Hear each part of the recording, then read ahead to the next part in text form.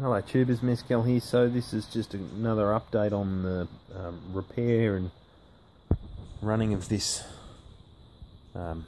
vacuum casting machine.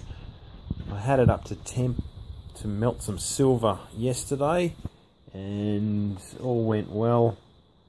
It definitely needed to be switched to full power instead of preheat because it wouldn't get up to 900, so it was sitting around 400. So if anyone else has got one of these and doesn't have a manual, you can expect it to preheat to around about 400 degrees before you hit it to full. So yeah, taking off the hoses here, I had a hard time sourcing any hose, and I ended up just going to Bunnings and buying this black barbecue stuff. It's like $18.95 for 1.5 meters, and I'm cutting the fittings off and using that. It's got a nice hard wall like the stuff that I'm removing, and suitably pressure rated and flexible enough that it's going to move with the head when the head gets flipped over in the working procedure. Yeah, alright. So removing these, I'm cutting them so that they just come and focus, so that they just pop off quite easily.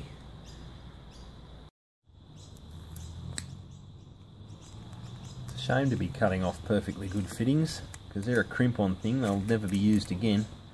I guess I'll just melt them as brass.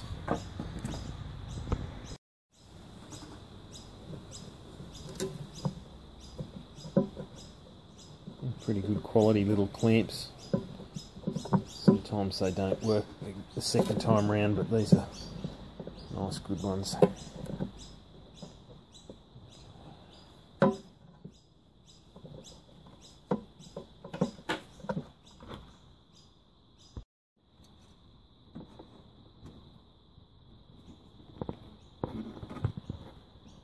I get the feeling somebody's tried to repair this already, or you know, had it repaired and then these old hoses have failed again, because there's two different types of hose on here, and you know, they're vacuum lines anyway, so I can't imagine that there's a reason for these being different other than these had been replaced at some point in its life.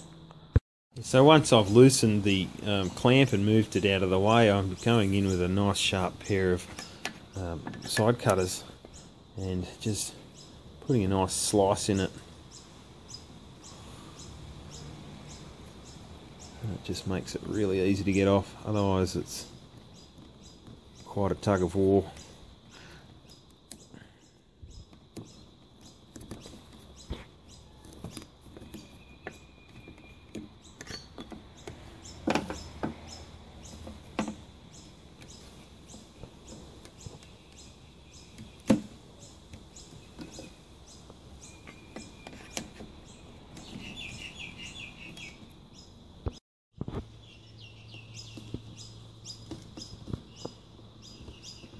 Good quality stainless fittings. It's well built, this machine.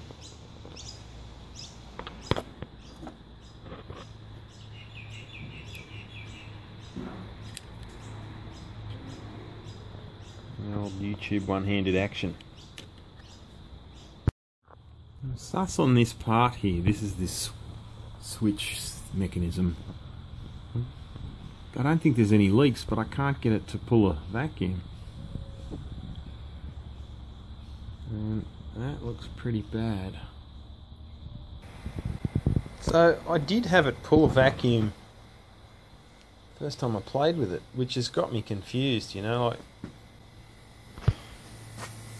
obviously something worked once, but why it's not working now? I mean, I managed to get it to pull a vacuum if I'm blocking this hose with the hose disconnected and pulling this lever, but it's not meant to be pulled or engaged to pull a vacuum, so I don't know, it's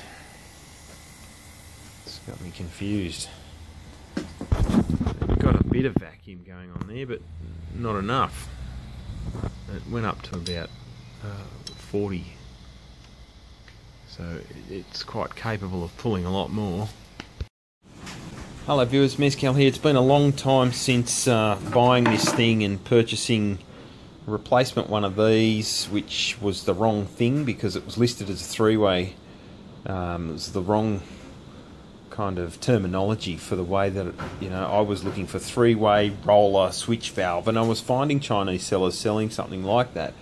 But once I explained to someone who actually knew what they're called, he said, no, you call them a 3/2, a 3/2, like a fraction, 3/2 valve. And then I started finding sellers that were, Festo and Aussie sellers as well. And I found this one here, South Australian seller, and got it for $30. So yeah, it just turned up today. I've just put it on. I haven't even started the machine, so I'll set it up, get the plug out, plug it in, and so I'm expecting to see it pull a good vacuum and also have pressure, and when I pull that valve, the vacuum will disappear and the pressure will also reduce, but the pressure will be shunted into the bottle, and I'm pretty sure that's set correctly. So fingers crossed, here we go. Pumper. Oh, we're pulling vacuum. Okay, so let's just see what happens. We're holding vacuum.